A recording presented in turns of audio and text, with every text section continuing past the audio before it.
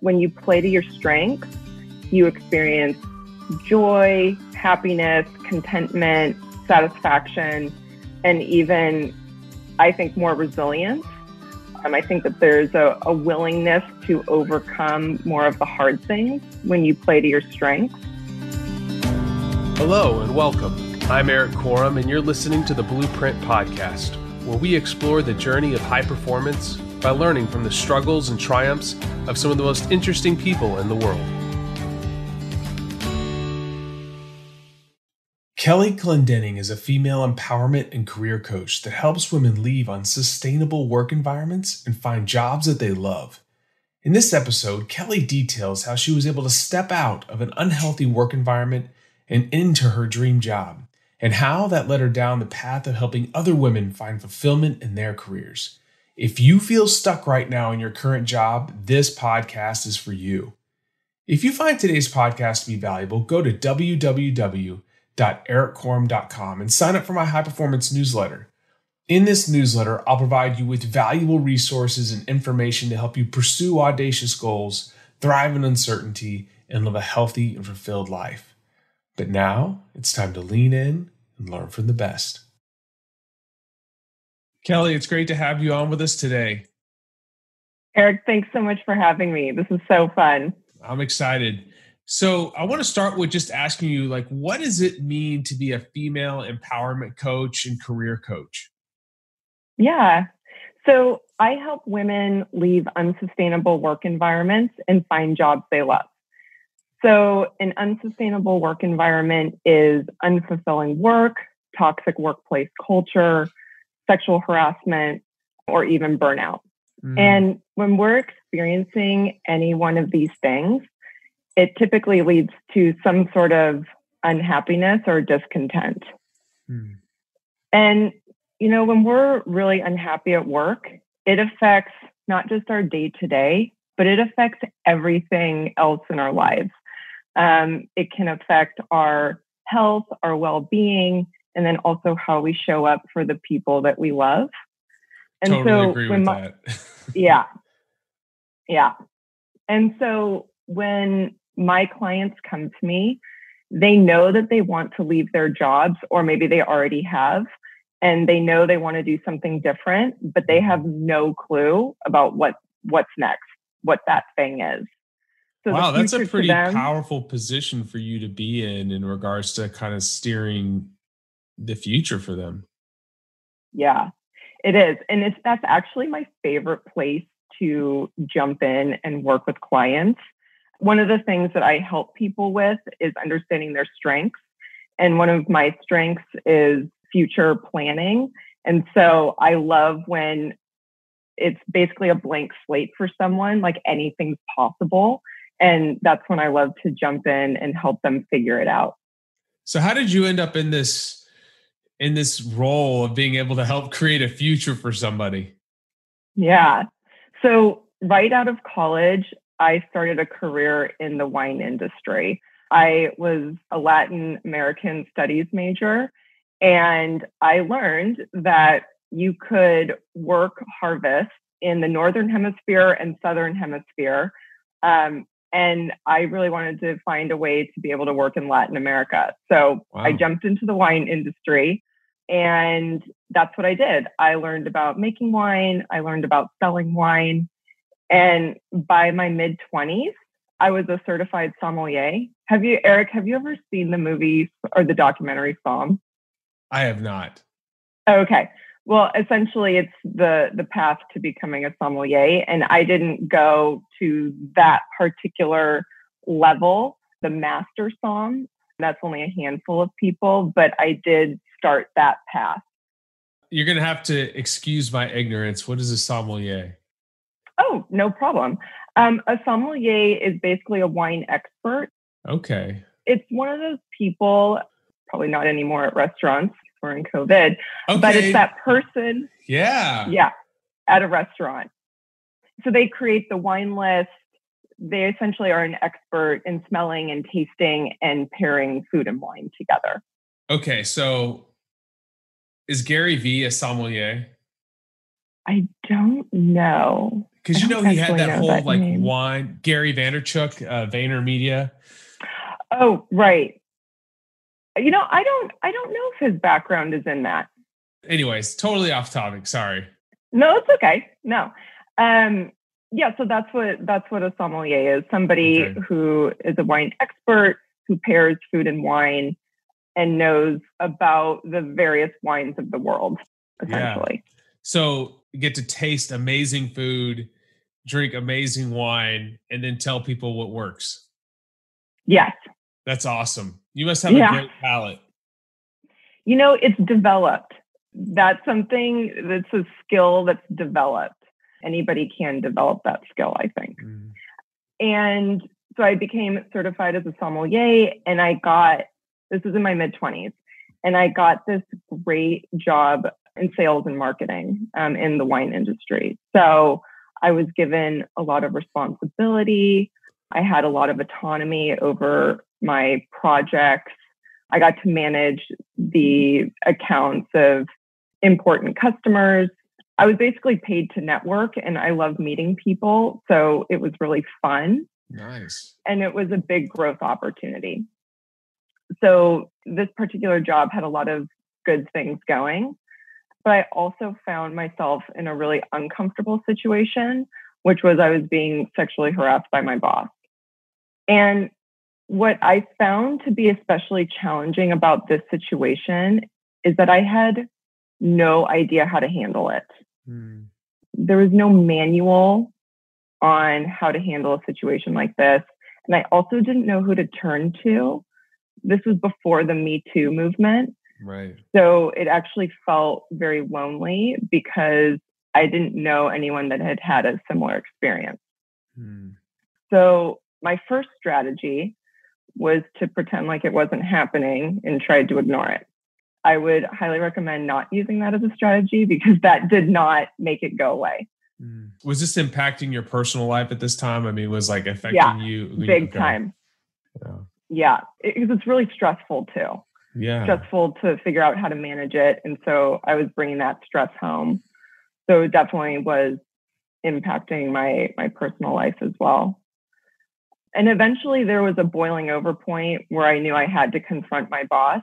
And I did. And I asked him to stop, but that actually didn't change anything. Really? So it was really at that moment where I figured out, okay, I need to leave. And it was that moment where I knew, okay, I want to move on, but I had no idea what was next. Mm-hmm. I wanted to step into something I was really excited about. I didn't want to just make a lateral move and do something similar to what I was doing. I wanted to grow and do something different. And the sales and marketing job had been great, but I still wanted to maybe have an opportunity to work abroad. Okay. And so that's when I hired a coach. How did you find this coach? Yeah, I found her through a coaching network. Essentially, it's like a coach's database. And I reached out to a handful of coaches. She's the one that got back to me the quickest. And she did a discovery session with me. So I had never worked with a coach, so I didn't know, what to expect. Mm-hmm. And so I got to just get a feel for what it was like to be coached by her. And we had such a strong connection. And I felt like she really understood who I was and what I was looking for. Mm-hmm. And she was also a traveler. She also enjoyed traveling. So I felt like I really had she would be a strong member on my team, right? The person in my corner. And so within a few months of working with her, I left my job. I traveled for 6 months through Latin America, and I ended up stepping into a very fulfilling role as a trip leader for a luxury outdoor vacation company. That's pretty awesome. So when you made this leap, like, what did your family think? Oh my gosh, that is such a great question. They were really excited for me. And luckily my family is very supportive. They were really excited for me because they saw the stress that my previous job had and the toll really that it had taken on me. And so they would say to me, we just want you to be happy, right? So I had their support the whole time to leave. But I think as I look back now, it was really that self-permission. I needed to give myself the permission that it was okay to leave this job that had a lot of markers for success, quote unquote. And that, it's really the self-permission. So my family was very supportive. That's interesting that you had to give yourself permission. Is that something that your coach taught you? It's something that I discovered through the process, that was the thing that was mostly holding me back. Okay. So it was mostly, I was holding myself back from saying, it's okay to leave this job that, again, it plays a lot to the markers of success. It has a lot of markers for success, but it's okay to leave it, even though, you're leaving some big things behind. Okay.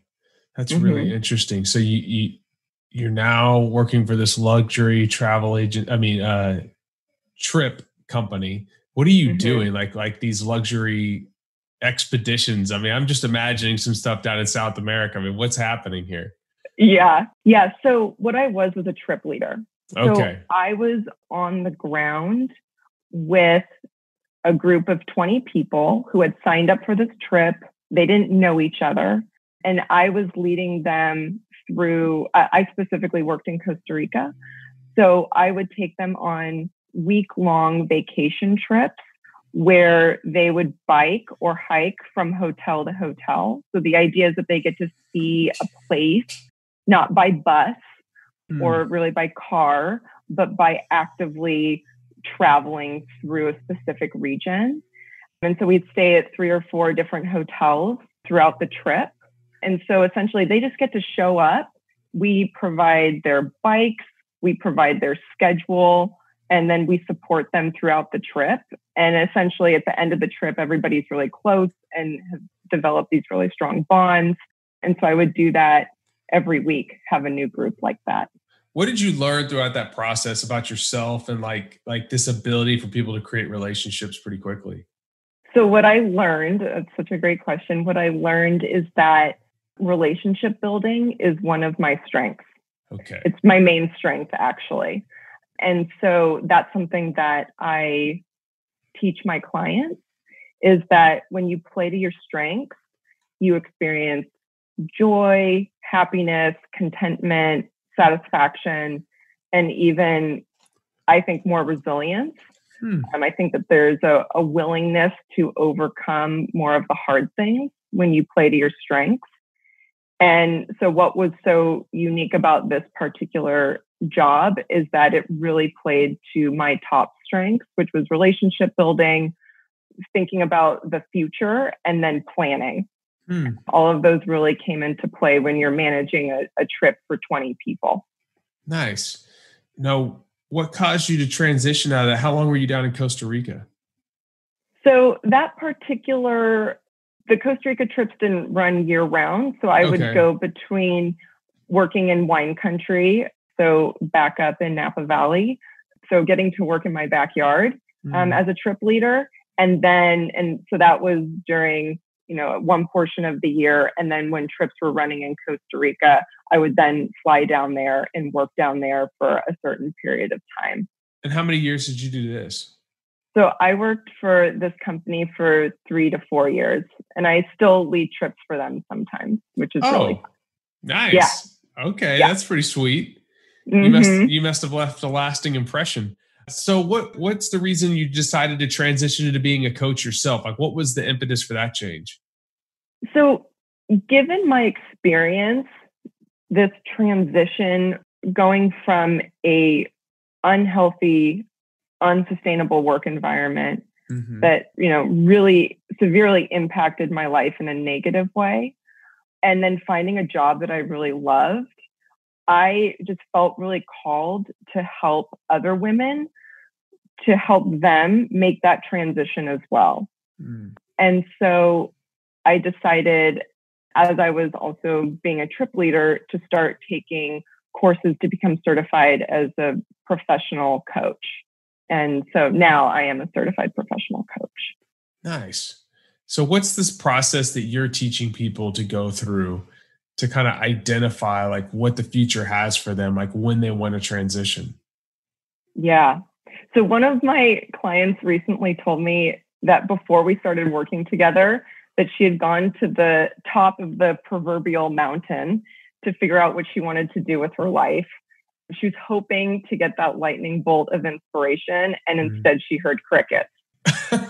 And I just love that because I think it's really true and really common for a lot of people. And so, they finally get to a place where or maybe they're forced, right? They maybe are laid off or in a really bad situation at work where they're ready to make a change, but they have no idea what's next. And so when the future feels like a blank slate, that can be definitely overwhelming and even paralyzing. So when someone comes to me, they usually say, I just want to be happy. And I completely get that because I've been there. And what I do is I like to guide our conversations maybe away from the sense of happiness and more towards fulfillment. Because I think happiness is a feeling, it can come and it can go, but fulfillment is more of a state of being. And in fulfillment, we can feel happy, but we can also feel joy and contentment and peace. And again, that resilience. So that's where I start with our conversations.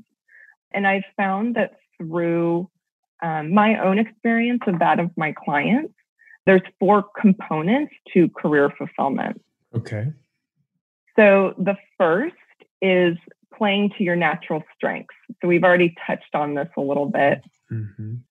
Gallup, the creator of Clifton Strengths, which is a strengths finder, reports that people who use their strengths every day are 3 times more likely to report having an excellent quality of life, 6 times more likely to be engaged at work, 8% more productive, and 15% less likely to quit their jobs.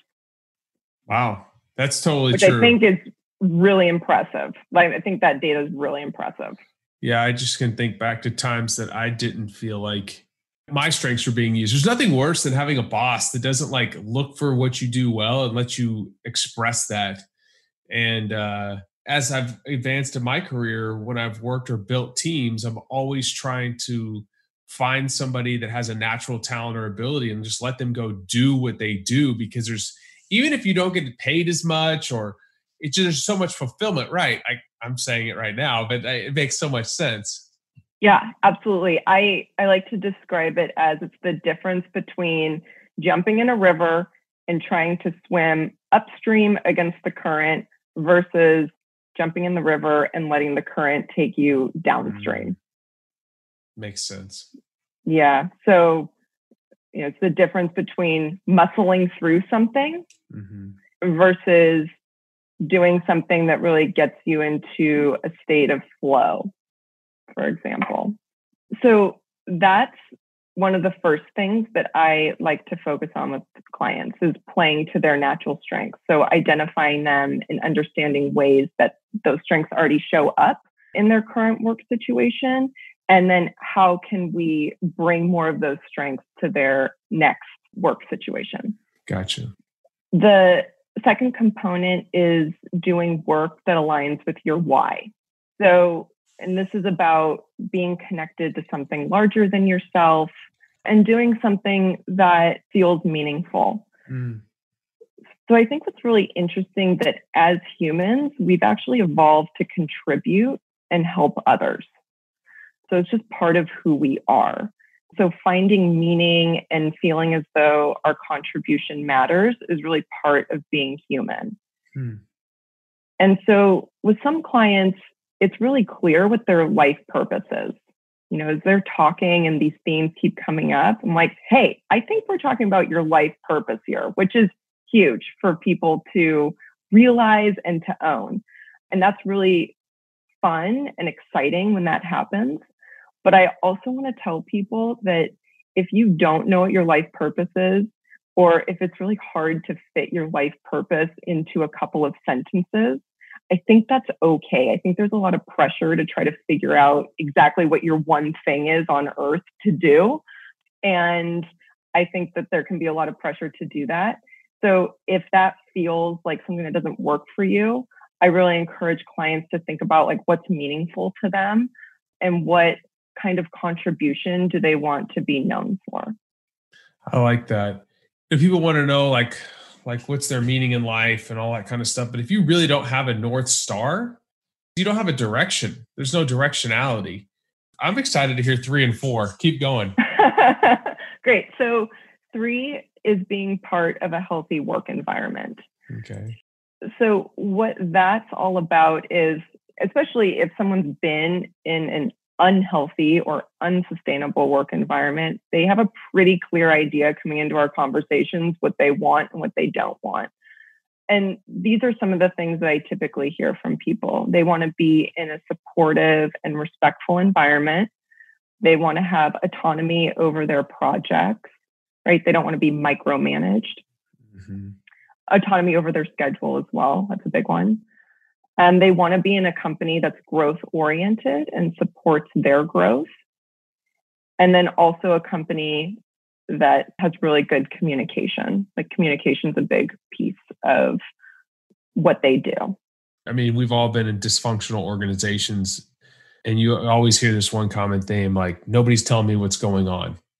And there's nothing like, I was actually in one of those organizations once. I was more of in a leadership position, and I was like, I was just got there and I kept hearing this.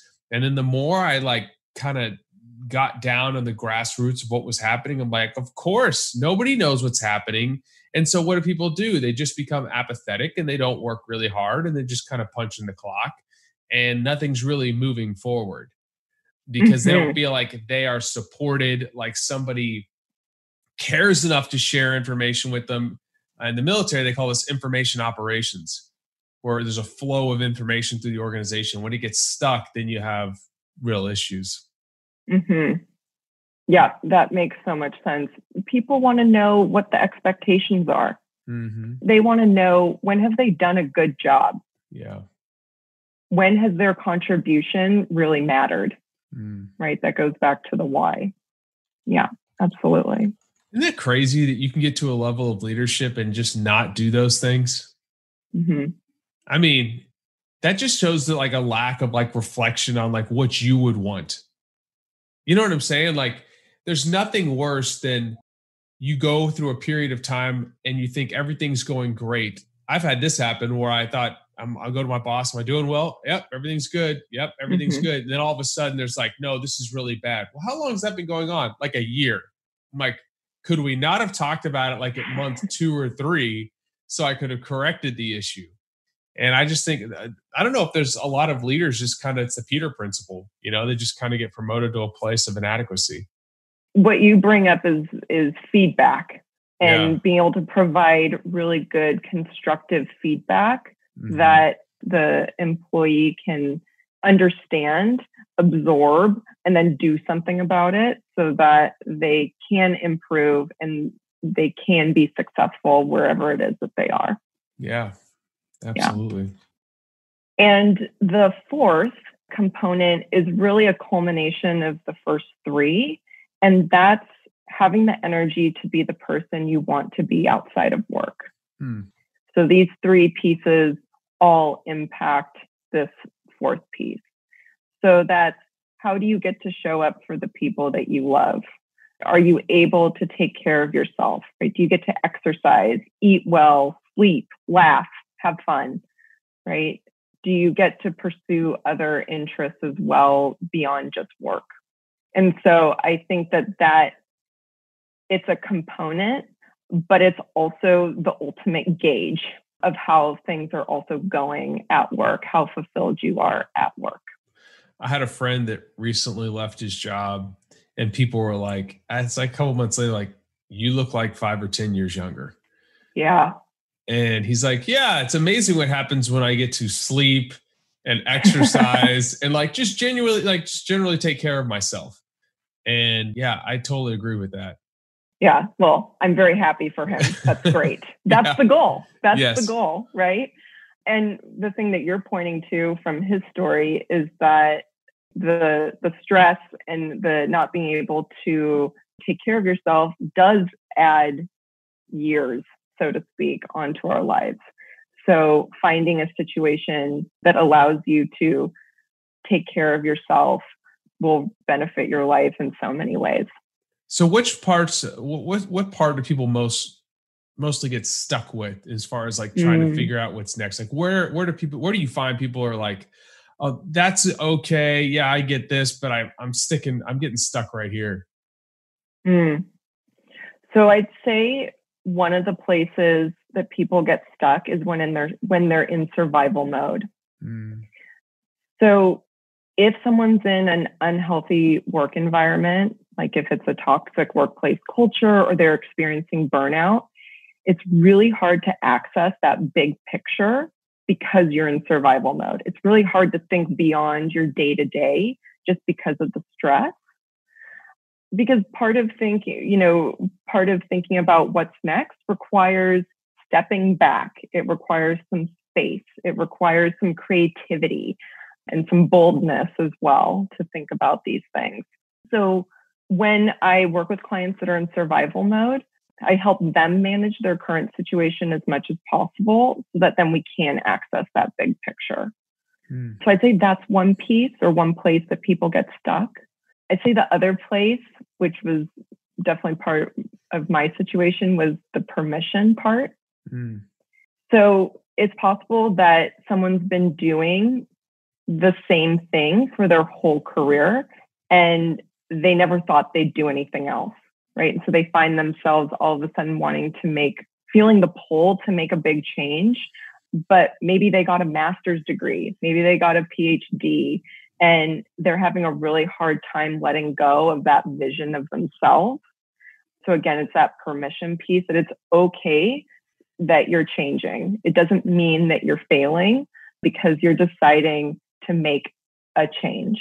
That's really strong. That is really powerful. I'm sure that gives people a lot of hope when they are making that step, because you start thinking like, what are my friends going to say? What are my family going to say? I paid off $50,000 worth of debt to get to here, and now I'm going to do this, But if we just want to use like history as an example, some of the people that have had the biggest impacts in our world and our society, like transitioned to do something different. And so I can see how that would be a hindrance. So how do you help people deal with this uncertainty and develop that confidence to make that step forward?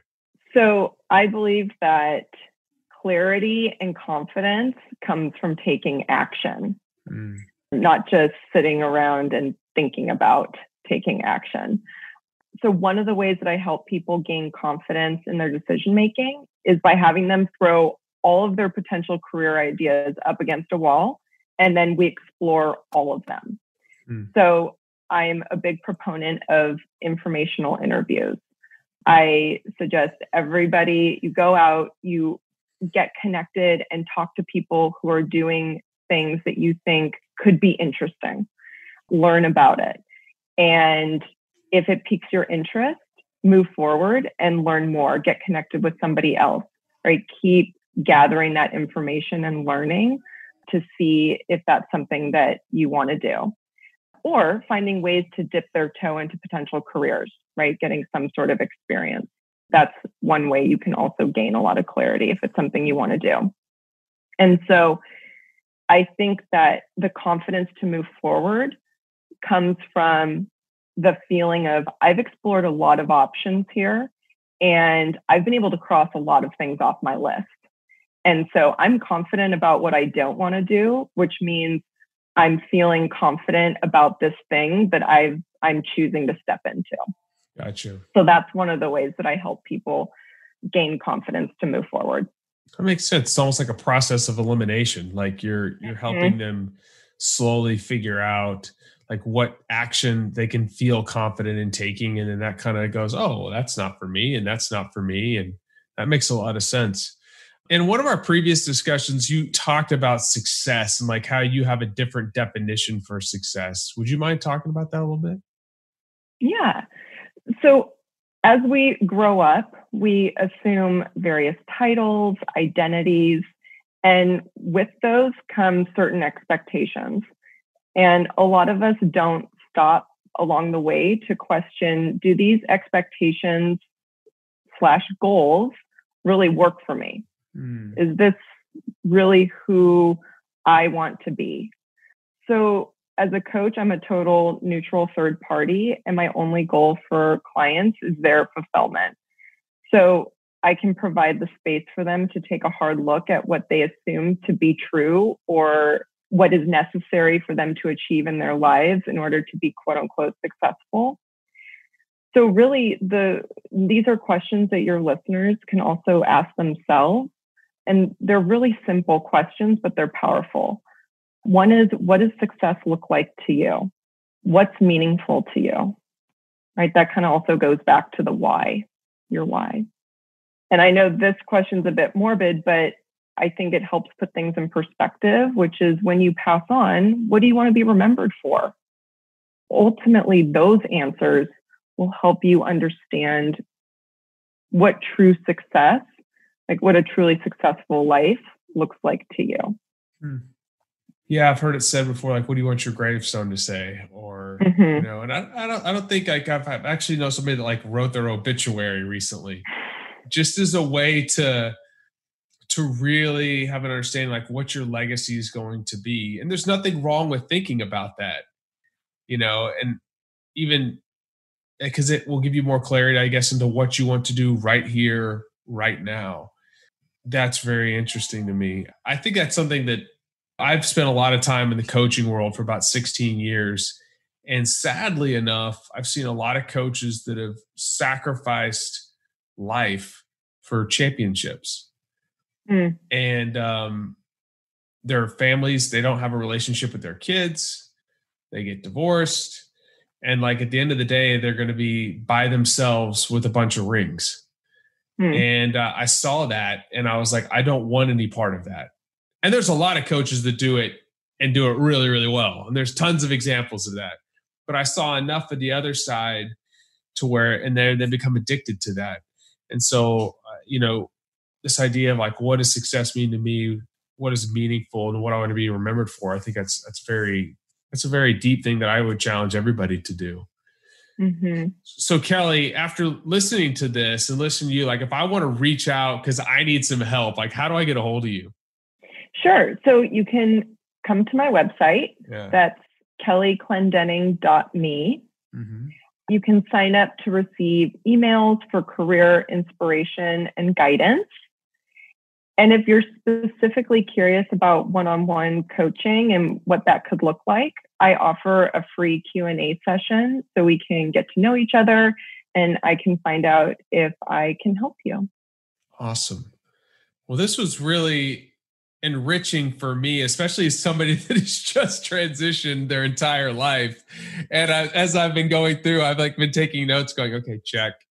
Okay, check. Okay, I need to go back and think about that one. But thank you so much for spending some time with us today. And I think people are really they're gonna have some things to think about over the next several weeks. Thank you so much for having me, Erik. And congratulations on your transition. Thank you. I mean, that's huge. So you know exactly what I'm talking about. No question. This is like a really personal experience for me because I was kind of going through all this stuff in my head. So no, I think I'm on the right path. So thank you so much. Great. Thank you, Erik. Thanks for joining me today on another episode of the Blueprint Podcast. If you found this episode valuable, sign up for my high performance newsletter at www.erikkorem.com. And if you want to stay current on everything high performance, follow me on Instagram at Erik Korem, Twitter at Erik Korem, Facebook, and I'm also on LinkedIn.